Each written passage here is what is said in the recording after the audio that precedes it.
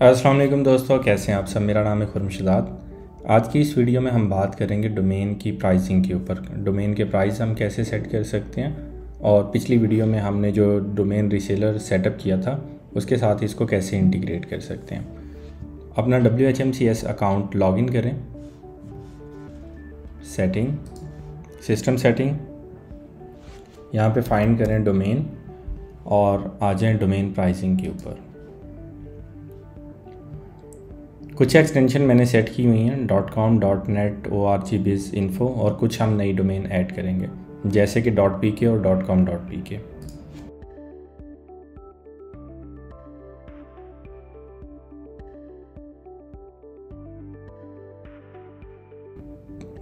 दो नई एक्सटेंशन हमने ऐड की हैं .pk और .com.pk।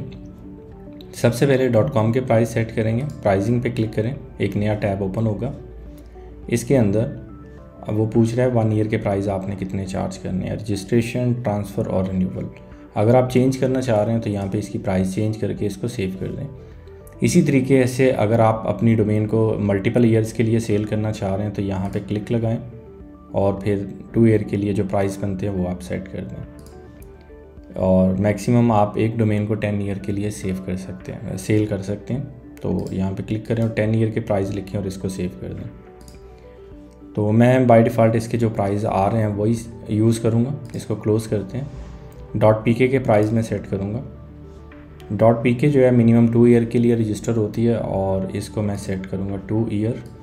इसके रजिस्ट्रेशन प्राइस हैं $15। ट्रांसफ़र प्राइस वैसे .pk डोमेन ट्रांसफ़र नहीं होती, और रिन्यूअल प्राइस हम सारे मेंशन करेंगे। ओके, मेंशन करने के बाद आप इसको सेव कर दें, क्लोज़ कर दें।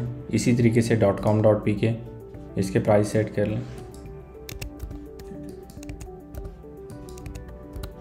और इसको सेव कर दें। इसको हमने कर दिया क्लोज़ करने के बाद हम इसको असाइन करेंगे कि .com जो है वो स्टारगेट से प्रोसीड हो। इसको सेव कर दें और इसी तरीके से बाकी एक्सटेंशन भी इसी डोमेन रजिस्ट्रार से प्रोसीड हो। .pk को हम अलग रजिस्ट्रार सेट करेंगे। .pk को भी आप ऑटोमेटेड कर सकते हैं। उसके लिए आपको webnik.pk के ऊपर साइन अप करना पड़ेगा और उसकी एक अलग सेटिंग है और अलग वीडियोस हम बनाएंगे। फ़िलहाल हम .pk और .com.pk को डिफ़ॉल्ट ईमेल रजिस्ट्रार के साथ सेट करेंगे। उसके लिए आप एक डमी मॉड्यूल हम उसको कह सकते हैं। डोमेन रजिस्ट्रार में आए और यहाँ से ये वाला रजिस्ट्रार आप एनेबल कर दें और इसमें अपना ईमेल ऐड कर दें।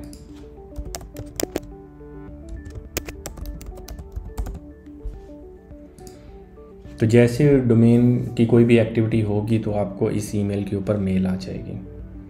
वापस चलते हैं, सेटिंग्स, फाइंड करते हैं डोमेन और इसका हम यहाँ पे जो रजिस्ट्रार है वो ईमेल सेट कर देंगे। इसको सेव कर देंगे। अच्छा, यहाँ पे आपको एक स्पॉटलाइट की ऑप्शन नज़र आ रही है। हम अगर चलते हैं यूज़र साइट के ऊपर, ये हमारा यूज़र एरिया है और रजिस्टर न्यू डोमेन, ये हमारा डोमेन का रीसेलिंग पेज है। अगर हम वापस आते हैं और इसको सेट कर देते हैं .com को, यहाँ पे कुछ और भी ऑप्शंस हैं। ये हमारी हॉट प्रोडक्ट है, ये हमारी भी हॉट प्रोडक्ट है और ये भी, और .info हमने सेल पे लगाई हुई है, इसको भी सेट कर दिया। और .pk जो है ये हमारे पास न्यू प्रोडक्ट है, ये भी हमारे पास न्यू प्रोडक्ट है। इसको सेव कर दें।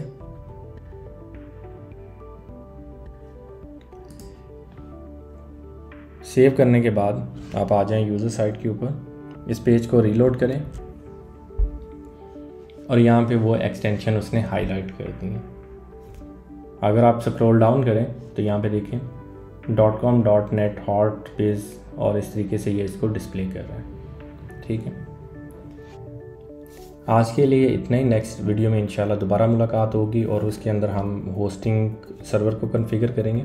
तब तक के लिए अपना ख्याल रखें। अल्लाह हाफिज़।